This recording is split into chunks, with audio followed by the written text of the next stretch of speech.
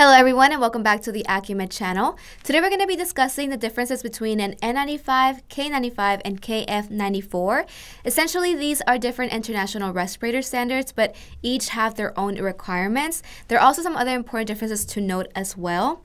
Let's get started with the N95. An N95 is an American standard that is regulated by NIOSH and the CDC. These respirators must filter out 95% of non-oil-based airborne particles with a maximum allowable exhalation pressure drop of 25 millimeters of water and inhalation max of 35 millimeters of water. This refers to the breathability of the mask. The lower the number, the more breathable your mask is, and you can check all of our results for each mask that we've tested in the link down below. N95s come in a variety of different styles. The most recognizable style, at least pre-pandemic, was the traditional cup style N95. Nowadays, there's a lot more vertical bifold styles on the marketplace, such as the BNX bifold or the Honeywell. You also have the trifold style or fish mask like the 3M Aura or the BNX F95. Lastly, you have the horizontal fold or the duckbill style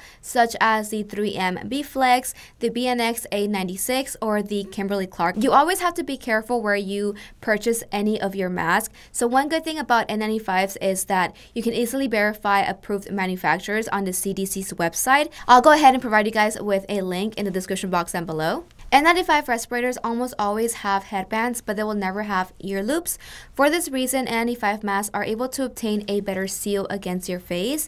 This provides more protection, but it also makes it slightly less convenient to take on and off. So now moving on to the K95. K95 is a Chinese standard. They have become very popular over the recent years, and you can pretty much find K95 masks just about anywhere now. The only problem with K95 is that there's not a whole lot of regulation behind it, and it also tends to be one of the highest numbers of counterfeits.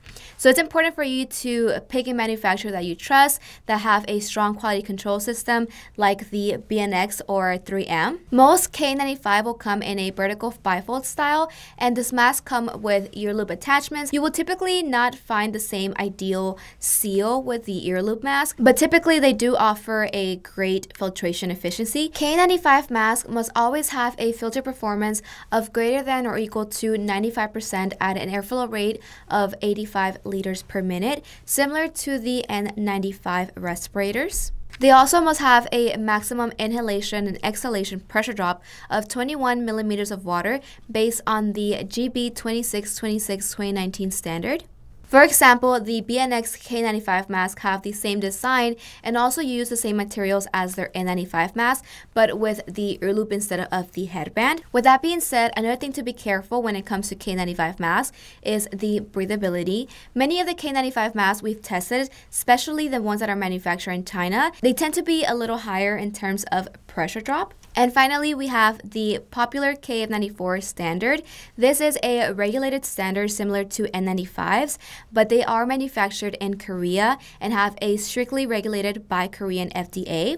Although we have come across some that are made in China, which essentially they're just knockoff K95s. So it is very important for you to check if they state that they're made in Korea, because those are the legit K94s. KF94 face masks must have a filter performance of greater than or equal to 94% at a flow rate of 95 liters per minute. They also have a maximum exhalation pressure drop of 30 millimeters of water and an inhalation max of 24 millimeters of water. The two most common styles or shapes for these masks are your trifold fish style ear loop mask and the vertical bifold ear loop mask. In terms of construction quality, KF94s typically tend to be a lot thinner than N95 and K95s, while they still offer a great level of filtration efficiency and breathability due to a large surface area. However, KF94 masks do allow a lot more leakage than N95 because of the ear loops, and it's often quite difficult to obtain a good seal. So we really hope that you guys found all of this information helpful. If you have any questions, please make sure to leave them in the comment section below. Also, don't forget to like, comment, and subscribe, and click that bell notification to get notified every time we upload a new video. And I'll see you guys in our next video.